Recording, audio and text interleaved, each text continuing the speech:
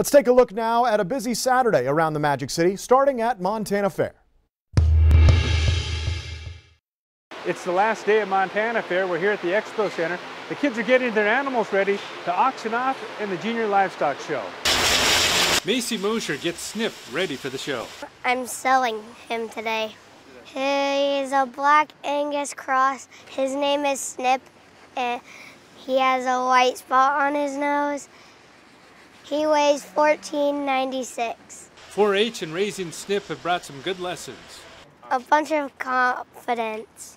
Responsibility, understanding what the process is. Macy did a good job feeding her steer. Look at him. It's super important to learn where their food comes from, where their meal comes from. Having a good work ethic and the rewards that come with that, and they learn responsibility and how to become a real productive citizen. And at the end of the day, you go shake your competitor's hand that beat you and say, "Good job, and I'll get you next time." And I think it's kind of the American way.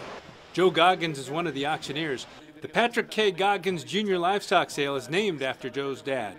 He loved youth, loved competition, and loved this community. My mom's here, 90 years old, has 13 great-grandkids that have steers here. So it's kind of an emotional day for us as well.